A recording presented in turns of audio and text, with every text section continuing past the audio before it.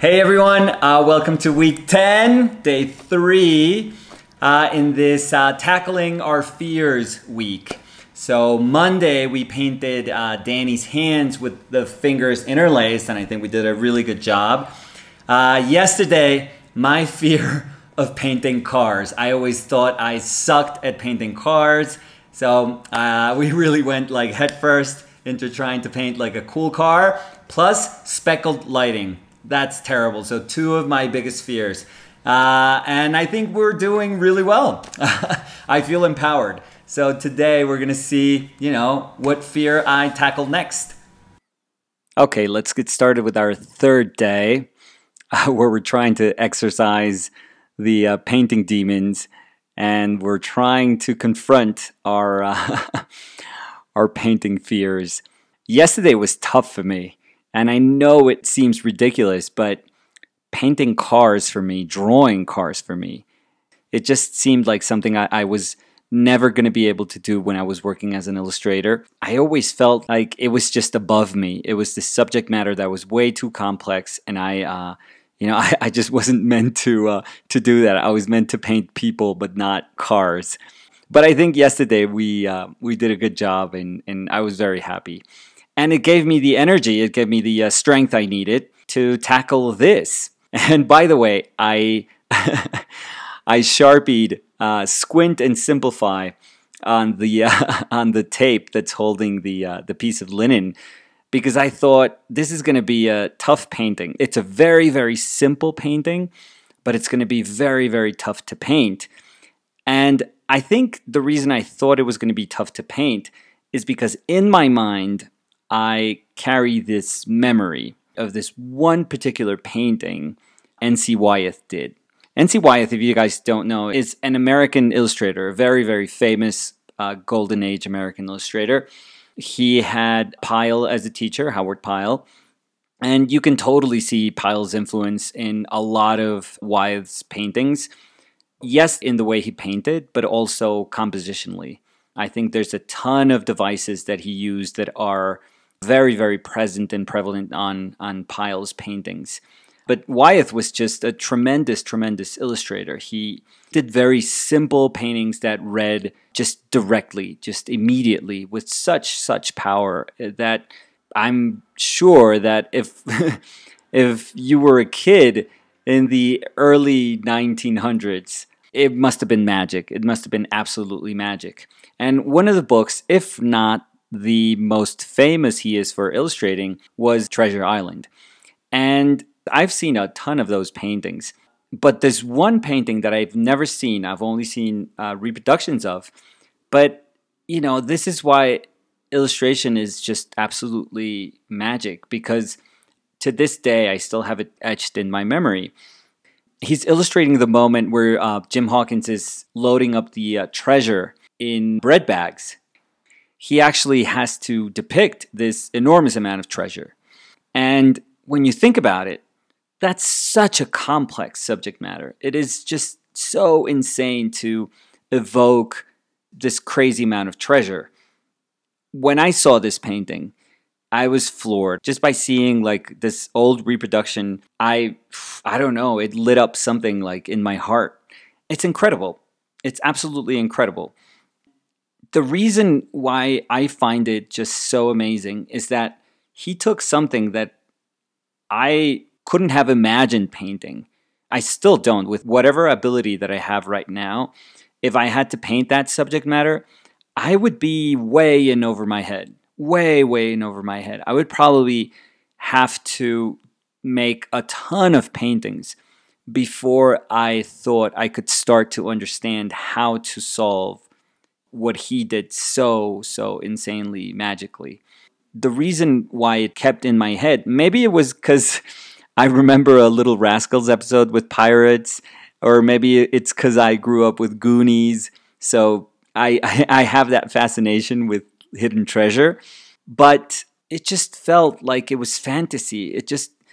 I don't know how he did it, and hopefully my stammering can actually convey how I think, this painting is just, I don't know, it's bigger than life, I feel. because he had to communicate a treasure that you can't imagine, this treasure that's in your wildest dreams. I think he did that incredibly. I'm talking about like this traditional illustration that fits perfectly with Treasure Island, and how Wyeth, that was a very, very simple, direct painter, was able to communicate beautifully, just masterfully, a perfect moment in that book. That image just ingrained in my brain, and I haven't been able to forget it ever since. So I thought this thing that I've recognized in my life as being literally this mountain of gold is this mountain that I could never ever climb. It's this painting that I could never ever solve, and it was so intelligently painted that I don't feel I have the painting IQ to even solve it the way Wyeth solved it. If you don't know this, Wyeth was a very economical painter. So he would just know exactly where to put opaque paint, but he would also know exactly what to leave as an underpainting and just work with very thin sort of washes of paint. So there's a ton of this image that he painted that's just hinted. I mean, it is painted because technically it's solved, but there's so much stuff that is not there that your head is just filling in, that your imagination is just filling in, that it's just incredible. I think that that's the power of painting, and specifically, that's the power of illustration, where if you're reading a book and you're just enamored by all these words and your imagination is creating all these worlds, that you have enough information in those words to create this world that you kind of feel that you couldn't have conceived any other way. You had to be fed these words in order for you to create this magical world. And I feel that he gets to that. He gets to the core of what amazing illustration is. And while I can't paint, and I always say this whenever I'm citing another painter, I'm referencing another just masterful painter, I can't paint like them, but I can learn from them. So while I can't paint like Wyeth, I can try to evoke some of the things that he did while I'm trying to solve not a treasure. This is not a treasure that's hidden in a cave. I don't need bread bags to load up all this treasure. This is just loose change that is in a plastic bag that's being hit by sunlight. And one little coin is just angled perfectly, and it's getting all this ray of sun, this beautiful, beautiful ray of sun. That was the problem that I was trying to solve today. This painting went back and forth, back and forth, back and forth, and I think I hit a moment in the painting where I was just trying to put paint down, and everything just seemed heavy. It just really seemed like I was trying to describe, yes, little bits of coin. I wasn't trying to discern every single coin, but I was trying to hint that there was a lot. But it just wasn't working. It really, really wasn't. I was trying to hit my ellipses with the coins, and especially those moments where the coin turns and catches a little bit of light, but it just wasn't working. And for some reason, I was like, okay, remember, you don't have to say, you can insinuate, you can hint, you can kind of get the ball rolling, and then your eye is just going to complete everything else. Your mind's eye is just going to fill every little gap that you leave there. So don't think that you have to enunciate everything, everything, everything, coin, coin, coin. You just have to get to the core of what this bag full of change feels like, and how when you look at that bag, you're not cognizant of having, I don't know, $20 in that bag or 50 quarters and, whatever, so many dimes. No, we just know it's loose change. So there has to be something in there that is loose, that is just chaotic and random about it. And I remembered that painting. I remember that Wyeth painting, and I was like, I just need a focal point. And obviously my focal point was the one coin that's catching that sunlight. And then everything else just has to be insinuated, just beautifully hinted.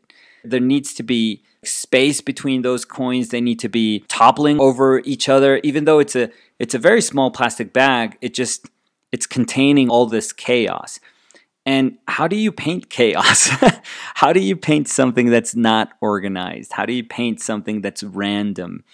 There has to be then a little bit of chaos in your brush or in the way you put paint down. Because if I want it to be overly descriptive, then I'm going to have to draw every single one of those coins. But that's not what I wanted. That's not the lesson that was behind why this painting.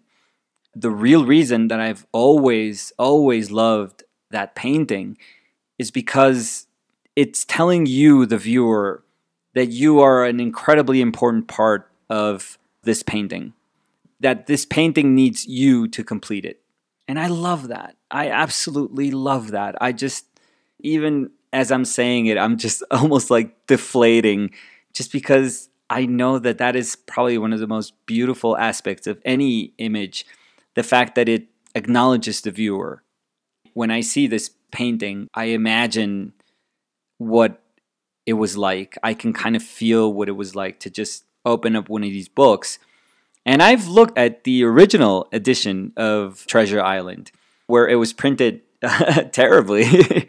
But I love those illustrations. There's just something there that it's almost like looking at just old pixel video games. You kind of knew what that monster looked like, but your head just completed everything else and never realized it, but half of the video game was occurring like in your head and not in the screen.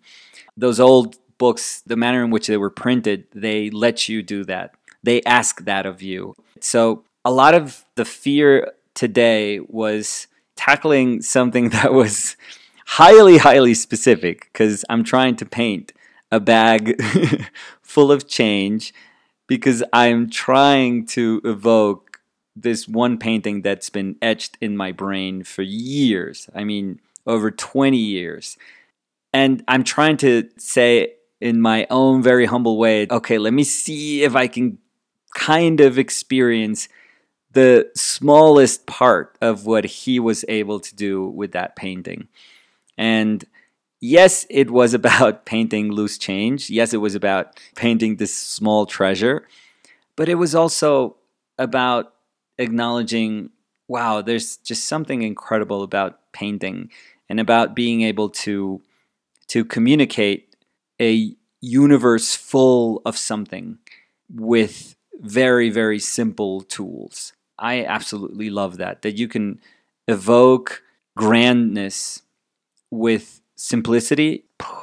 It blows my mind. And I hope that in that sense, I never grow up, because I think that what I find unattainable about that image is the fact that there's a child in me that looks at it and feels that it is otherworldly. It is absolutely magical. And I don't want that ever to go away.